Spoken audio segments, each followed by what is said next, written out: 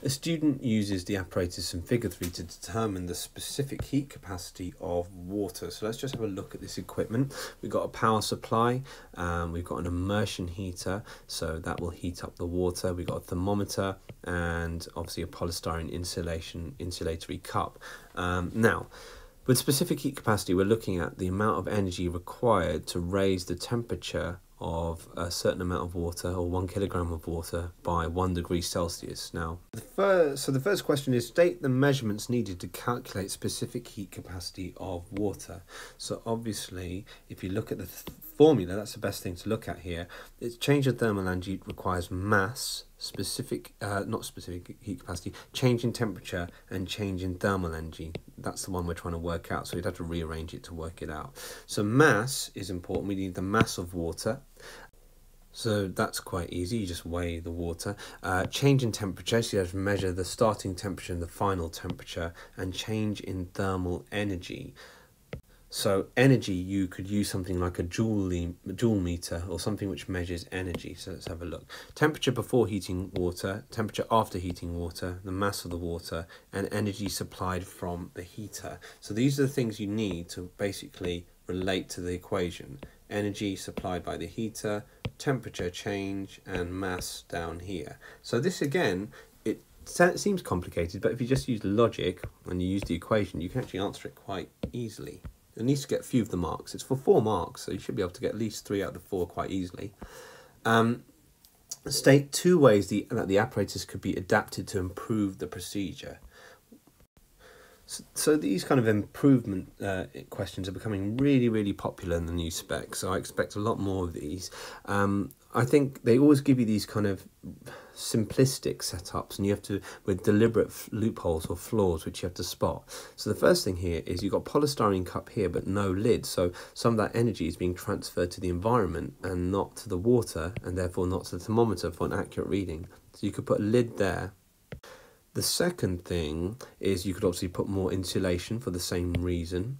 You could fully submerge the heater because some of that heat isn't being transferred to the water, it's escaping to the environment. Or you could use thermometers, and always very accurate, it's hard to read, you can make mistakes. You can use a digital thermometer over here, or a temperature probe with a data logger. So add a lid or more insulation, fully submerged heater, digital thermometer and data logger would do. The student decides to measure the temperature of the water every minute while it's being heated. Figure 4 shows the graph of the student's results. So let's just move down here, let me move that up. So it says predict the temperature of water if the heating continues up to 8 minutes. Now this is a bit of a trick question, but I'll show you how normally you do something like this. So you've got plots here showing a very clear positive trend, so you just get a line of best fit. So I've done one already, here's one I made earlier, put this here, and you basically read off that and extend it to the 8 value, and then extrapolate from the graph. So you'd see it's around 106 over there. If I did it a little bit more accurately, a bit higher, it'd be about 106. However, before you write 106 there, you have to bear in mind you're dealing with water. And once water reaches 100 degrees Celsius, assuming stuff isn't dissolved in it, assuming pressure's normal, it doesn't increase beyond 100 degrees, so it caps at 100 degrees. So the temperature of water will not be 106, it'll have to be 100 degrees Celsius. Bit of a trick question. A student decides to melt some ice. The student melts 380 grams of ice at 0 degrees Celsius.